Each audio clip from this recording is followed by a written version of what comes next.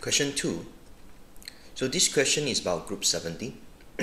So we have chlorine, bromine, iodine, and they shows trends in their physicals and chemicals properties. Okay, part A. Describe the trend in the color of group 17 elements down the group. Of course, it's darker down the group. Okay, so we know that chlorine is a green gas, bromine is a orange liquid, and iodine is a black solid. Okay, B. The group 17 elements can oxidize many metals to form halides. Okay, describe the relative reactivities of the elements in group 17 as oxidizing agent. Okay, so first you need to know what is oxidizing agent means. So means it's able to oxidize other species. So means it's going to get electrons from other species. For example, if a chlorine reacts with sodium, sodium will release 1 electron to form sodium ion. Okay, so the electrons will gain by the chlorine, later is formed chloride.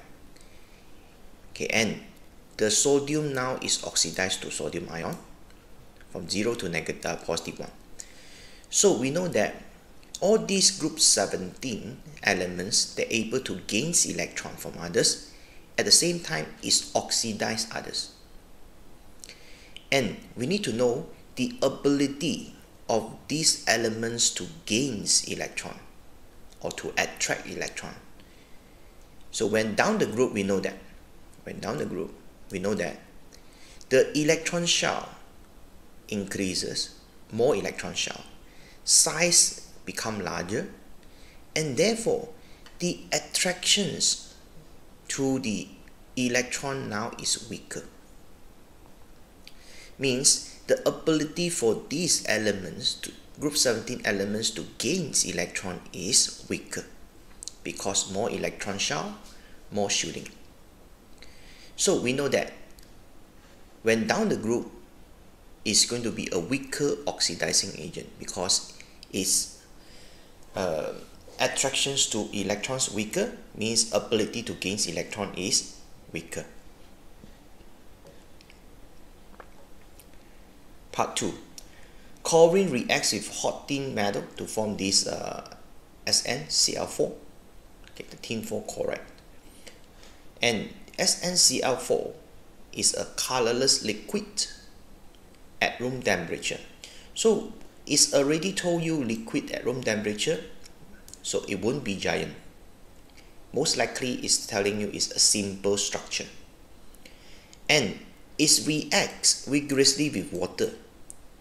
If reacts with water means it undergo hydrolysis, and most likely the bonding inside this compound will be covalent compound. So it will undergo hydrolysis with the water. Okay, so from this information, from this sentence, we know that it has a simple structure and the bonding is covalent. So you just explain accordingly. Okay, it has a simple molecular structure because the melting point is low. It has covalent bond because it can be hydrolyzed. It can react with water. Part C. Group 17 elements form soluble halides with sodium. Describe what you see when dilute silver nitrate added to sodium bromide. So very easy. So you see the cream precipitate because silver bromide is formed. And followed by ammonia solution. So the precipitate dissolved in the aqueous ammonia. Or you can say that the precipitate is partially dissolved. Partially dissolved in aqueous ammonia. That's one for it. That one is for the silver bromide. Okay, so for part 2, sodium chloride reacts with concentrated H2SO4 to form the HCl and NaHSO4. Okay, like in this equation. So this is the equations that involved. Okay, if let's say you want to know the type of reaction it's better to convert this one to this equation, then you can see clearly. So if we just use chloride instead of sodium chloride, so after reactions we know that it's from HCl. From chloride to HCl, it gains 1 proton, and H2SO4 is the one that donates proton. So we know that H2SO4 is the acid, chloride is a base. So means this reaction purely acid-base reaction. Okay, that's the first sentence, first answer. Okay, and you have to explain the difference between the reactions of the concentrated H2SO4 with NaCl and NaI. Your answer should refer to the role of sulfuric acid.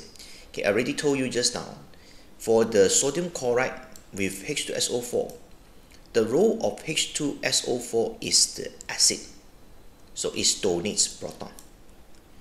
So H2SO4 is an acid which donates proton to the chloride.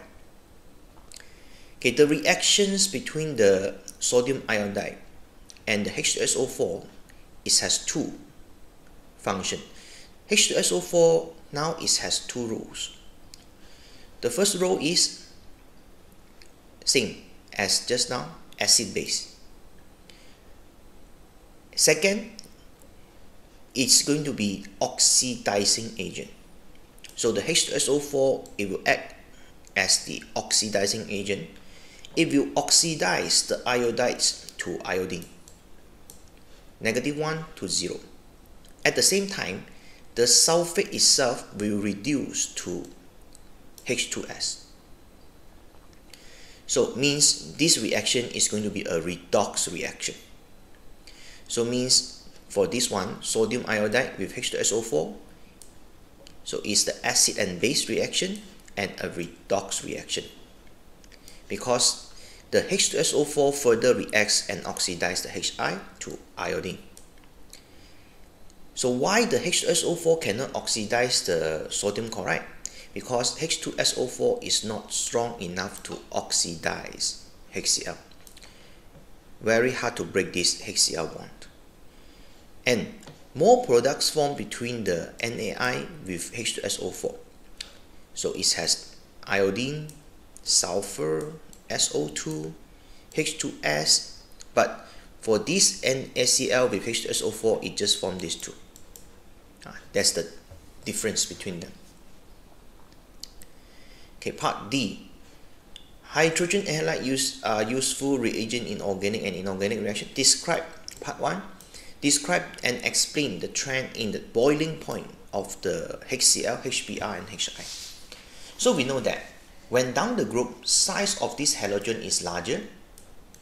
So when size larger means the molecule is larger, and of course more electrons now, it has greater van der Waals force.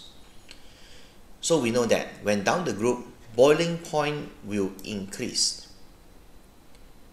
because the numbers of electrons increases, which means size become larger. When the size is larger, then the van der Waals force, or you can actually say that ID, because it's just about the electrons number. So this van der Waals force increases down the group. Okay, part 2. Describe and explain the trend in thermal stability of this HCl, HBr, Hi. It differs from this part 1 because for part 1 is asking the forces between molecules. Let's say now we have Hi, so it's asking the forces between two molecules, okay, which is the ID in the part 1. And this part 2 is asking the bond breaking, means HCl bond. Okay, when it's break, so it needs how much energy, and same thing happens for HBr, Hi.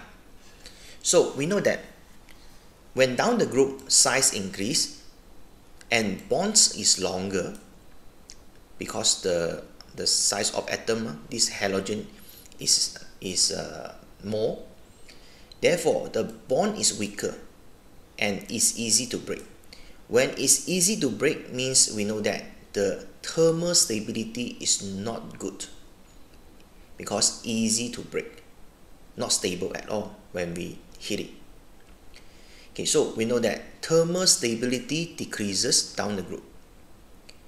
Okay, and you just explain down the group what happened. Size halogen larger, bond length is longer, bond energy between the H and the halide is lower. Right, so easy to break.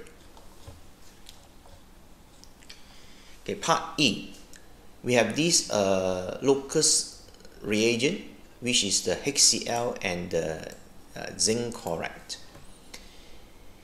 And this one will react with primary, secondary, tertiary, and it will form the halogenal alkane.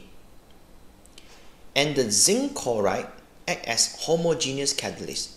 Explain what it means by homogeneous. Very easy. The catalyst or the species which is in the same phase with the reactants. Okay, part 2. Pentane 3O. This one reacts slowly with HCl to form a secondary halogenal alkane. Complete the equations for this reaction using structural formula. Okay, this structural formula is already given. You need to substitute this OH with a chlorine, that's all.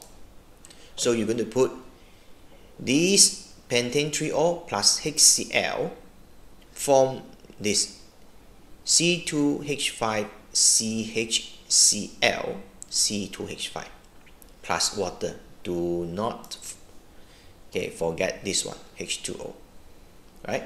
Because OH here combined with H here form H2O, and the chlorine will substitute the OH. Okay, the fastest reaction shown by the locus reagent is with the tertiary alcohol. Draw the structure of tertiary alcohol, which is the isomer of pentane 3O. This one very easy. You just try to do this first. The C with OH, you just put 3 carbons bonded to that. Then you complete the remaining. So because here we know that it's just 1, 2, 3, 4 carbon, you need to have another carbon. So you just complete with H, you get this structure. Okay, part 4. Tertiary alcohol tend to react with locus reagent using the same mechanism as in their reaction with HCl. Okay, suggest the type of reaction shown by the tertiary alcohol with this locus reagent. Okay, let's say now this tertiary alcohol react with the reagent.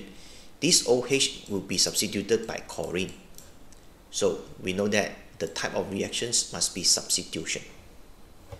That's all for this question. Thank you.